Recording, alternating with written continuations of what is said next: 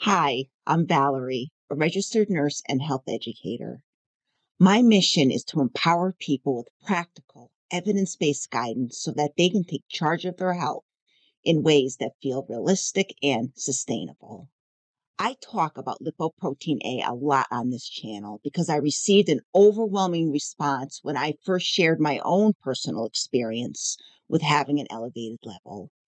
It soon became very clear to me that many people were just starting to learn about lipoprotein A and were in search of more information and more support. And then I realized just how much information and support was missing around this topic. Then, just 2 weeks ago, I shared a new video on the latest lipoprotein A research and what it means for your heart. That video received a huge response, and something also unexpected happened. People found their way to my website and started booking my 20-minute calls to ask specific questions about their risk profiles, lab results, and how to build heart-healthy habits that fit their lives. So I have decided to make those 20-minute consults more easily available on an ongoing basis. Just in case you would like to book a call with me, I will put a link in the video description below. And if you missed that most recent video, I'll also link to that below. Now, what really stood out during these conversations is that people would mention their diet, they would mention their exercise habits, their stress levels, their blood pressure, their labs, but no one mentioned their sleep. And that is a big oversight, especially for those with elevated lipoprotein A. Poor sleep directly worsens many heart disease risk factors like inflammation, blood pressure, and endothelial function. And if you've been told that your lipoprotein A is high, and if you are now trying to reduce your risk of heart disease, sleep absolutely needs to be a part of that. In this video, I will explain why sleep deserves a bigger role in the heart disease prevention conversation, especially for people with elevated lipoprotein A. I will also walk you through the latest science and help you understand how to make practical, sustainable changes to improve your sleep so that you can protect your heart. I'm going to start with a quick refresher on lipoprotein A. I won't spend a lot of time on this because I figure if you are here and watching this video, you likely already know that lipoprotein A is a unique inherited cholesterol particle that significantly increases the risk of cardiovascular disease. In particular, heart attacks, strokes, and aortic valve problems. And if you don't, I have several videos on this channel that I will link to below that have more information. But for now, lipoprotein A is structurally similar to LDL, which is often called the bad cholesterol. But it has an added protein, which makes it more inflammatory and more likely to build up in arterial walls. And what's especially tricky about lipoprotein A is that lifestyle changes alone will not lower the number. Your level is mostly genetically determined at birth, and we currently lack treatments to target it directly, although there are medications currently in development. And unfortunately for now, it is still not routinely tested, and most people with a high lipoprotein A have no idea. I have talked a lot about this in my previous videos on lipoprotein A and why it is still a good idea to be aware if you have this risk factor. Because even if you cannot lower your lipoprotein A directly, there is still a lot that you can do to lower your overall cardiovascular risk by paying attention to all the other factors that affect heart disease. Things like diet, exercise, inflammation, blood pressure, blood sugar, oxidative stress, and so on. And that brings us to sleep. Because when you consistently sleep too little or sleep poorly, you are adding to your cardiovascular risk. And that is the opposite of what you want to be doing. When talking about heart health, people usually mention their diet, exercise, not smoking, and maybe even managing stress. But sleep tends to be the forgotten factor, and that is a problem. Many people with high lipoprotein A focus on eating healthy, staying active, and getting that LDL down, which is great. But too often, they are not aware of the need to prioritize sleep.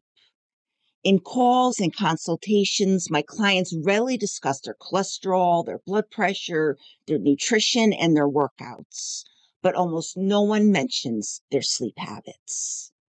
And I understand why. We live in a culture that glorifies busyness, and sleep is often seen as optional. Or worse, many see it as a luxury for the lazy or something that is okay to cut back on to get ahead or simply to scroll or binge watch their favorite TV episode. But sleep is an essential pillar of health. It is just as important as nutrition and exercise, and it plays a big role in cardiovascular well-being. Neglecting sleep can undermine all the good that you are doing in other areas, especially for those with elevated lipoprotein A who already carry added heart risk. Ignoring sleep or getting poor sleep quality can be a costly mistake.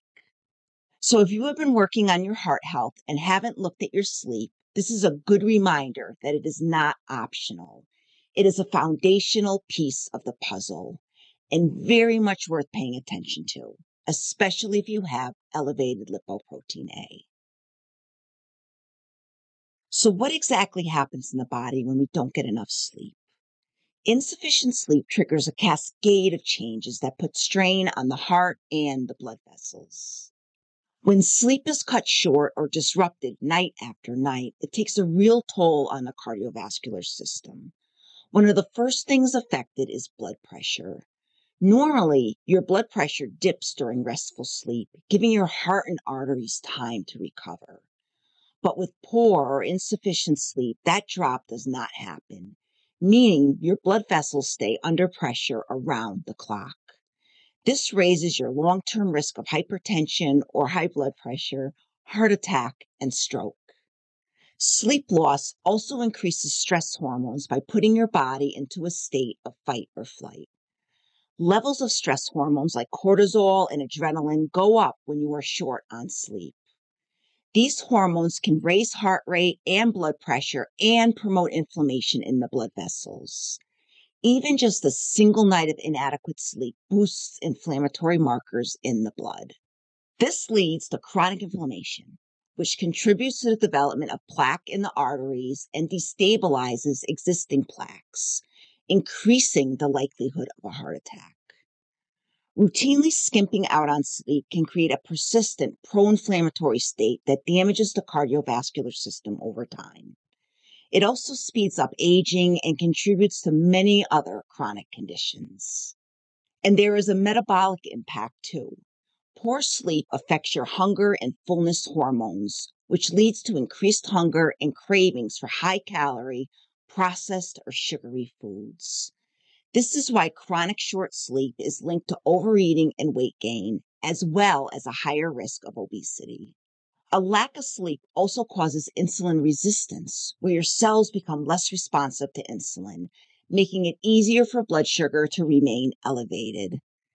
This also raises inflammation in the body, and it makes it easier to store fat, and over time can lead to type 2 diabetes. All of these are major drivers of cardiovascular disease. So fragmented or interrupted poor quality sleep can also take a toll. Waking up during the night can precipitate abnormal heart rhythms and elevate blood pressure. So while a good night's sleep gives the cardiovascular system time to recover, disturbed sleep does the opposite, keeping your body in high alert mode. Most people will wake up once or twice during the night, and that is perfectly normal. But if you're waking up 3, 4, or more times and spending long periods awake, so like longer than 20 minutes, that is fragmented sleep. Even if your total sleep time adds up, it will not feel as restorative.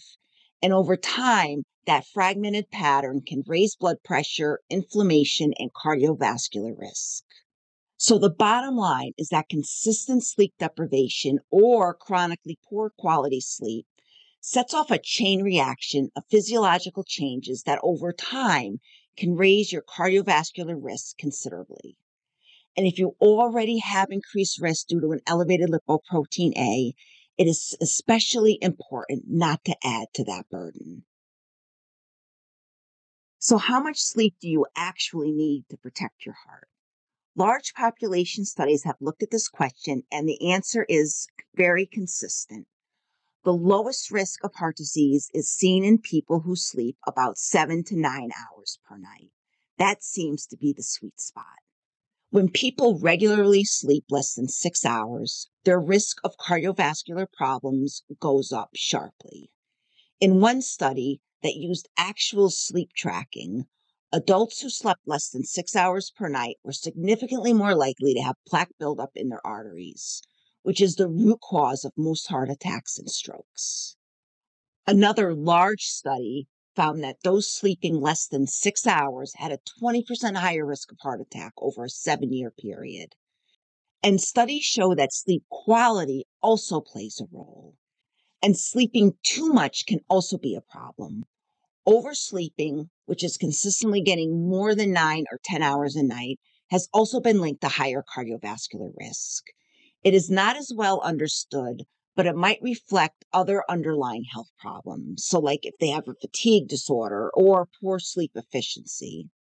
So both ends of the spectrum, too little and too much sleep, are associated with worse heart outcomes. The best cardiovascular protection seems to come from that moderate 7 to 9 hour range.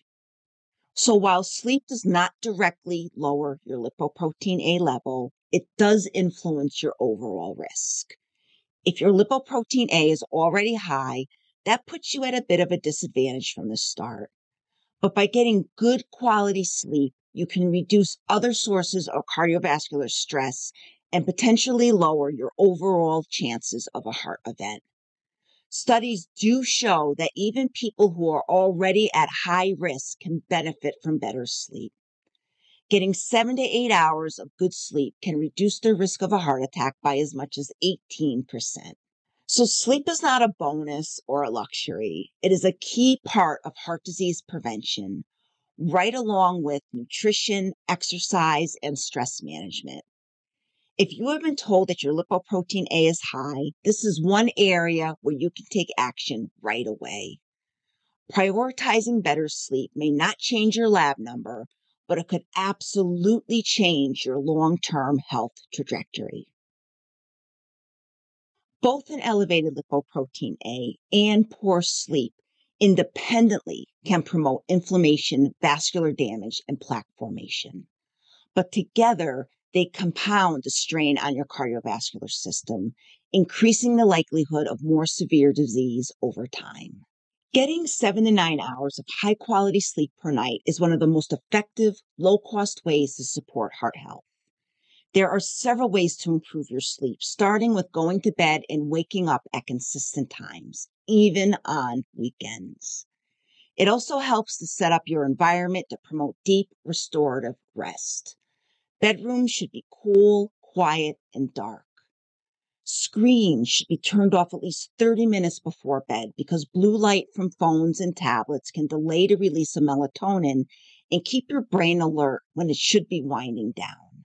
Stimulants like caffeine can also sabotage sleep, especially when consumed in the afternoon or the evening.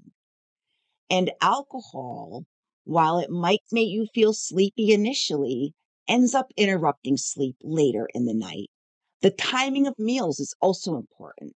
So eating too heavy a meal or eating too late can disrupt your body's natural rhythms. And creating an intentional wind down routine, such as taking time for some gentle stretching or deep breathing or journaling or anything soothing, helps signal to your nervous system that it is time to shift out of stress mode.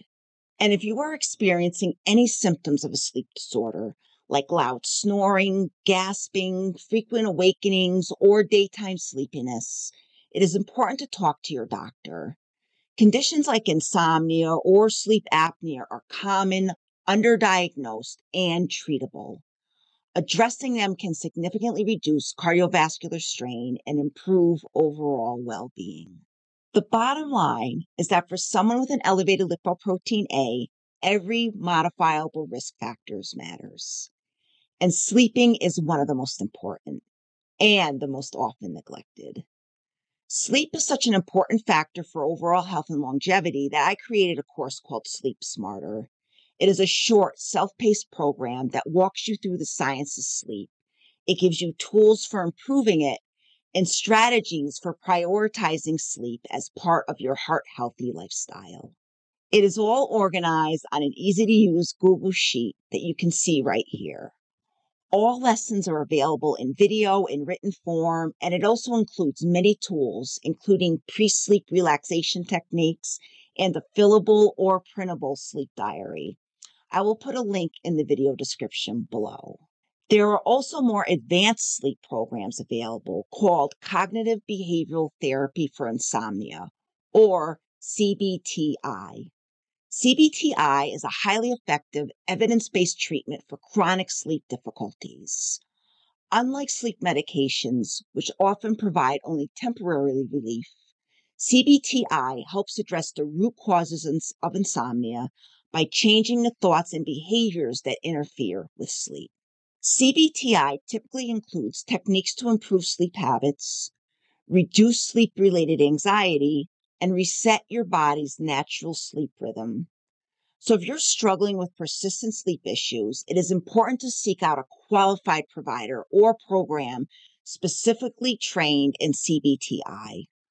Look for licensed therapists or health professionals who specialize in behavioral sleep medicine to ensure that you are getting the most effective support. Sleep is not a waste of time or a luxury for the lazy. It is a fundamental biological need that supports your heart and your arteries. If you have been skimping on sleep, it is time to take it seriously and make it a priority in your life. And when you have elevated lipoprotein A, prioritizing sleep can be a powerful way to protect your heart and take more control of your long-term risk. If you have been told that you have high lipoprotein A, it is easy to feel discouraged. Trust me, I know. But that does not mean that you are powerless. You can take charge of your heart health in many meaningful ways. Supporting your cardiovascular system with high-quality sleep is one of the most impactful and accessible steps that you can take. So if you have overlooked sleep in your prevention plan, now is the time to rethink its importance. And if you would like a little help with that, please check out my Sleep Smarter course, which is linked below. If you found this video helpful, please give it a like. This channel exists to empower people with clear, practical, evidence-based guidance so that they can take charge of their health in ways that are both realistic and sustainable. If you would like to contribute to that mission, please consider supporting the channel by hitting that thanks button below. You can also support the channel through Buy Me a Coffee, either with a one-time gift or by joining my community. Members in my community get access to exclusive resources, including a monthly wellness support call with me at the highest level. And that's a great way to stay connected and receive more personalized support on your wellness journey. Also, be sure to subscribe and hit on notifications so that you don't miss what is coming up next. I have more videos planned that will continue this conversation around lipoprotein A and how to take practical steps to protect your heart. Thank you so much for watching, and as always, please take good care of yourself.